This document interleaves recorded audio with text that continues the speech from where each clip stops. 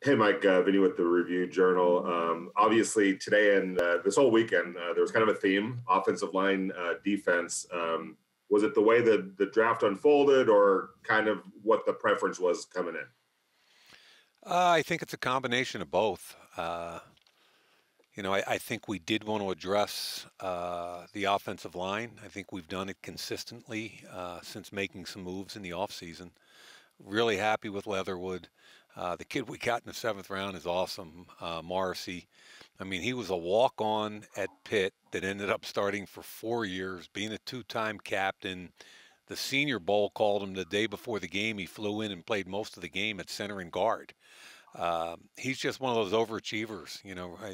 He won the same award that Hunter Renfro won a couple years ago as the top former walk-on in the country. So we love the two offensive linemen.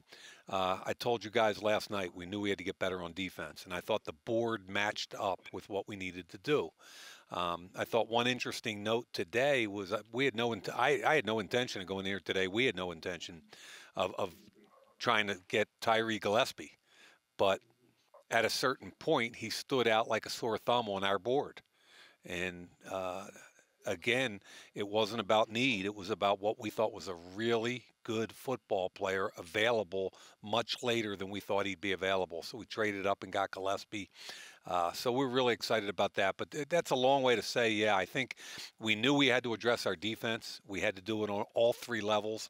We're happy we were able to. And we also augmented that young offensive line some more. So very happy with the way it unfolded. Like talking about the defense, as we've seen the last couple of years, it's not real easy for young guys, especially in the secondary, to come in and contribute right away. How much of the improvement on defense is going to be based on the Arnett's and Mullins and the guys who picked the last couple of years, sort of stepping their game up this year and being the players you think they can be? Yeah, I think that's a huge part of it. I think there's I've talked to some of our guys from the last two draft class, especially last year. Like, okay, our production's got to be better from that group a year ago. The guys from years ago have been pretty good football players, but we've got to get a bounce from that group last year on both sides of the football. In the defensive backfield, I think John Abrams is going to have a big year. He's in here working his tail off. Same thing with Arnett. We're looking for a bounce from those guys. It'd be great if we can keep them healthy and getting them to play at the level we expect. And then you combine it with the young guys we got in the draft. We're pretty excited about where we could be in the secondary. Hey, Mike, it's Tashawn Reed from The Athletic. I know it's kind of hard to know what you're going to get out of the rookies until training camp and the season gets here, but just looking at the roster on paper, how do you feel about the blend that you have of young guys and also veterans that you have on the roster? Yeah, I think you go into an off season and you admit that you're not very good on one side of the ball and you've got to get better. So, it's been a process since free agency. Trying to get better at all three levels, and I think we've got kind of an interesting mix. On you look at the defensive line, and we got Solomon Thomas, and we've got David Irving, and we've got Phylon, and we've got Quentin Jefferson, and then you kind of compare that, and we've got Malcolm Kuhnson and Ngakwe. So there's a whole bunch of new guys on the defensive side of the ball at level one. Level two, I think we augmented with the draft pretty well. So excited with the Virginia Tech kid Diablo. And then you guys have already talked about the level three changes.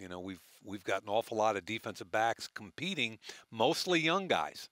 We brought in Rasul Douglas, but we're pretty young back there. So to me, that's kind of a challenge: is can the young guys play up to a level we need them to?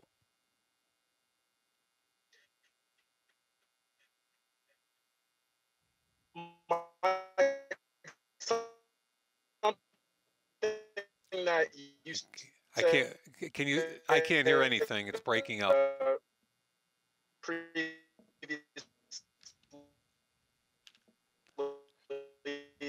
is that the one thing that you learned throughout being a GM and drafting is making sure that you go with your gut, or making sure that you're What? really going with Is it Mike, good? this is Hondo Carpenter from Sports Hey, Illustrated. Hondo, I apologize. I could not hear one word of the last question. So That wasn't me. So no, I know, wasn't me, I know. so- I'm just saying, apologizing to whoever it was because I couldn't hear a thing. Hondo, please go. I asked you last night about the fact you got guys who are versatile and guys that are high character. So I'm curious, as you sit there as the general manager in that chair, how excited are you after free agency and a draft that you've accumulated so many high character and versatile guys for the 2021 Raiders? Hondo, we're excited about that. The first press conference I had here with John Gruden when I was first hired, we talked about foundation players, and I think when we stick to that prescription, we're pretty good. And we got a bunch of foundation guys. We got guys that love football, have a passion for the game, want to work hard, want to practice hard. We focused on that in free agency. We focused on it in the draft. I think John and I are kind of joined at the hip. That's the kind of guys we want in here, guys that are similar to us. You come in here for a reason because you love it.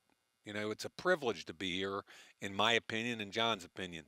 And I was on I was on the phone with Jimmy Morrissey, and I thought the kid was going to jump through the roof. He was so excited. I mean, that's what we want. That's the excitement we want. Love the foundation type players, captains, guys that love to play ball. Love the versatility that you're talking about. The guy, Nate Hobbs today. People don't know much about Nate Hobbs. One of the most tough and physical corners in the entire draft. Why do we like him? Can play inside, can play outside, plays special teams. He'll come in and compete his tail off.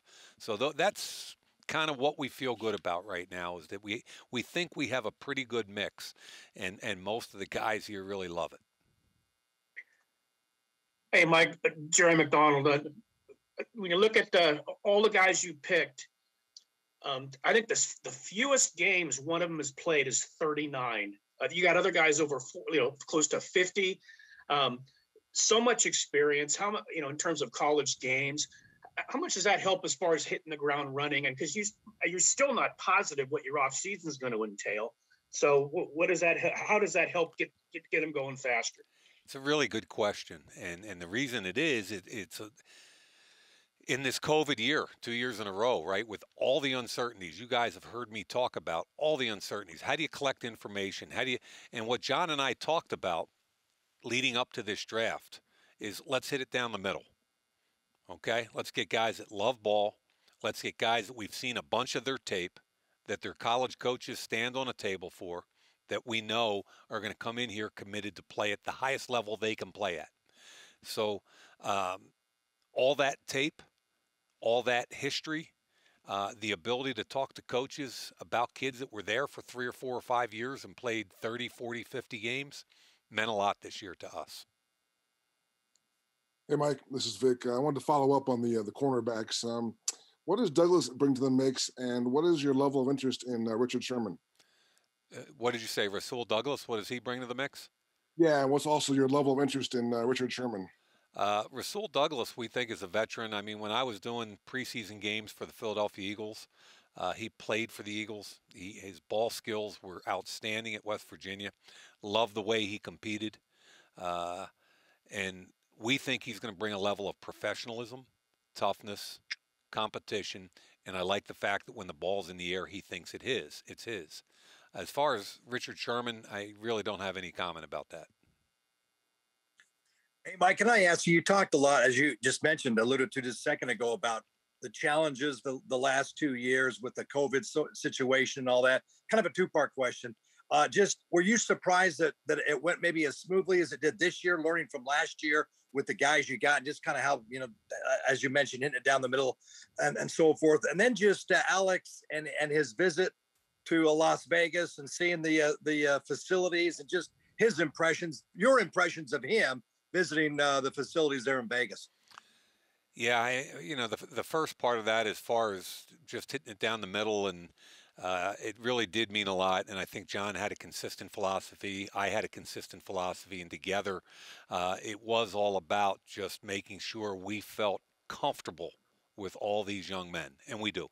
As far as Leatherwood is concerned, he had a pretty good trip here, and I only got to spend probably 10 minutes with him. I mean, this is a busy weekend for in this building, but we had him out to dinner the other night. I couldn't be there because I was actually sitting in here, obviously, but everybody fell in love with the kid, and he's very serious. He's a yes sir, no sir guy. He comes from the infrastructure at Alabama. He's used to the structure of being in a football building and what those demands are at the highest level. So what I liked about him was he was about business. You know, one of the first things he said to John and I was basically, "Hey, I don't care where you all play me. I don't care. Just put me in. I'll play free safety. Let's go. I want to be part of something special." And that was, we didn't even ask him about playing right tackle. He just volunteered it because I think he understood, and he's a smart young man. He's like, "Hey, all those rumors, like, no, I'm wherever you want me to play." So I think we were all, Tom Cable spent a lot of time with him. We were just all really excited to meet him and see his demeanor, which was, "Hey, I'm all about ball." Mike, when we talked to Nate Hobbs, there was definitely a presence about him. You kind of felt it just even talking to him on Zoom.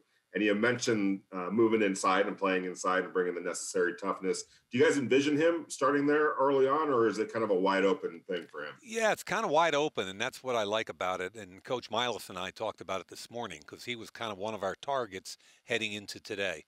Um, and what Coach Milos really liked was the versatility of, he's a 6-foot corner that's played outside, that ran 4.45 and was probably the most physical corner in the draft. And we believe we can move him inside, and he can compete inside also. So that was one of the big things with him.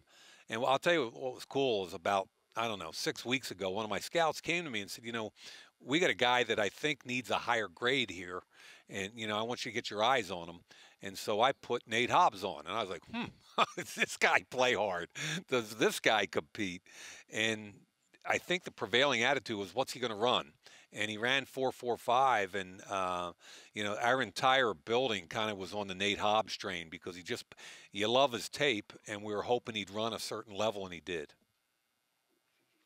When you got an offensive coach, head coach like John, was it difficult at all to keep him from wanting to grab a skill position player in this, you know, in any of the picks? Was he itching at all? Yeah, you know, John, I love John. He's he was so good. I mean, we went into day 2 and we attacked the defensive side of the ball, and he was more excited than I was. Okay, and we came back in here today, and does John want to talk about a quarterback or a wide out? Of course he does. Like, and is he going to walk over and point at the board and say, "Well, Mike, you got a grade on this wide out. Why wouldn't we go take him here?" And I love that. And that's what it's supposed to be all about, right? Is conversation amongst two people that have done a whole lot of homework on these guys and what makes us better. And at the end of the day, you're right. John Gruden's an offensive guy. But what did we do all weekend? We tried to help our defense get better, and I give him a ton of credit for that. He was all in. He was excited. You should have heard him on the phone with the kids. I mean, there's nobody better than John Gruden on the phone. It's just awesome. So I could not have been happier with the way John supported the whole thing this weekend, and he knew, just like I knew, we got a long way to go on defense. Hey, Mike, it's Paul here. Obviously, you're happy with your draft and you feel good about it right now. But now that it's done and you still got the UDFAs to get in the building and things, what now is the biggest question facing you going forward? Boy, that's a hard one. I think the most important thing, the biggest question right now is just still the uncertainties with off-season training program. You know, I think everybody around the league feels great today, right? Hopefully, everybody got a little better today and yesterday and the day before.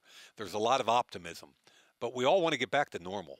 We all want to get all the rookies in the building. It's a little frustrating. You know, we're allowed 20 people at rookie minicamp. I mean, it's still frustrating. We still can't meet in person. You know, we can have hundreds of thousands of fans in Cleveland, but for some reason we can't meet in person in these buildings. But we need to get back to normal, and we need to challenge these young players to get better. And I think that's the biggest question mark I have is just hey, When can we get back to normal? Let's get on the field. Let's see what these kids can bring to the table for us. And our coaches are so fired up downstairs. They're chomping at the bit. So without saying, I'm worried about this position or I'm worried about that position, this is more about getting 90 guys on the practice field and getting to work and see if we can build something special together. Okay. Thank you, Mike. Thanks, everybody. Thanks for putting up with me for 3 days.